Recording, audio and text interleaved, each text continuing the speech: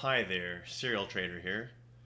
Let's just check in with the major US indices, and we'll just go over Friday's price action as well as perhaps what to look for in the week coming up here starting tomorrow.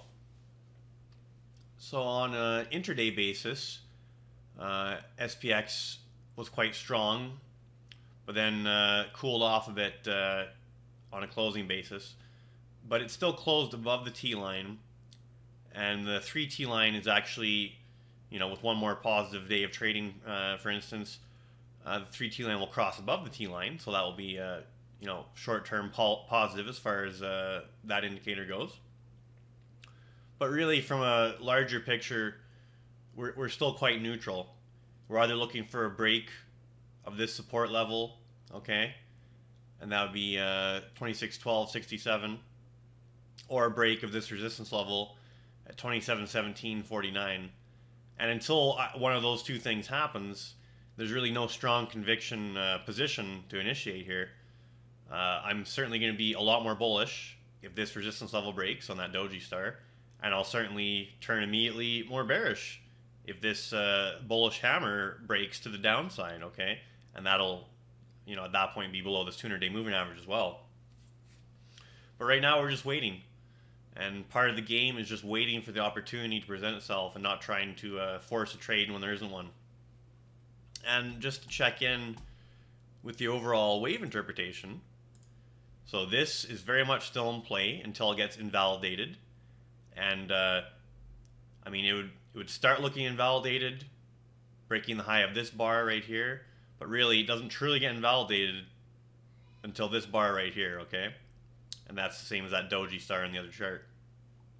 And this triangle interpretation that's quite bullish, it won't get invalidated, ultimately, unless that got taken out, although early signs, and of course as a trader, or at least me as a trader, I like to get a front run or get the jump on something before it happens, but at least with some technical reason to do so, and that would be a break of the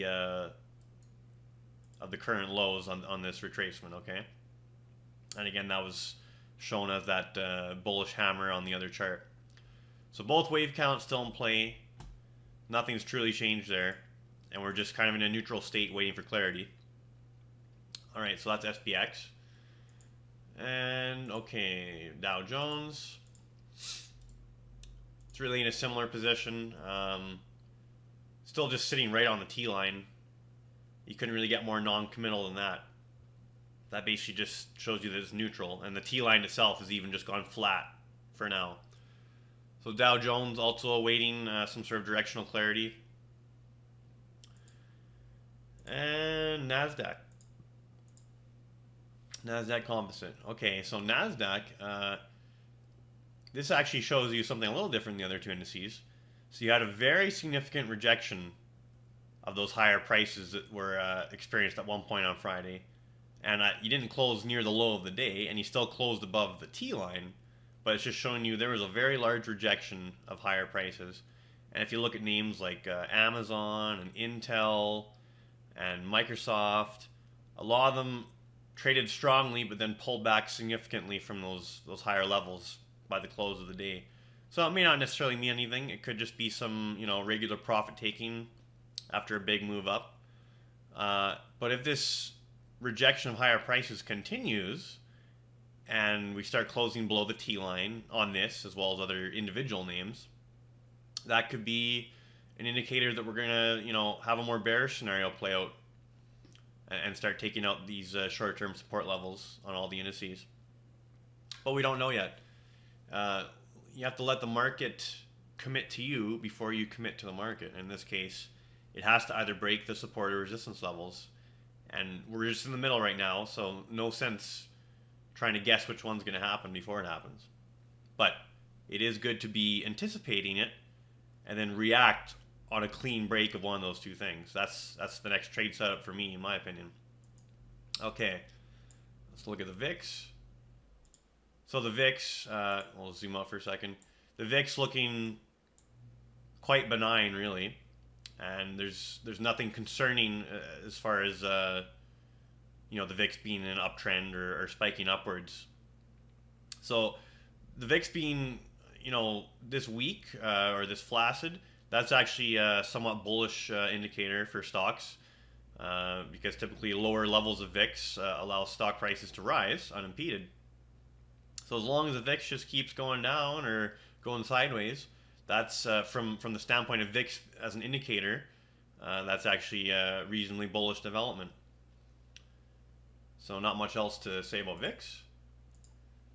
And, well, I guess we could check in with Apple and Amazon here since we've been talking about them a bit.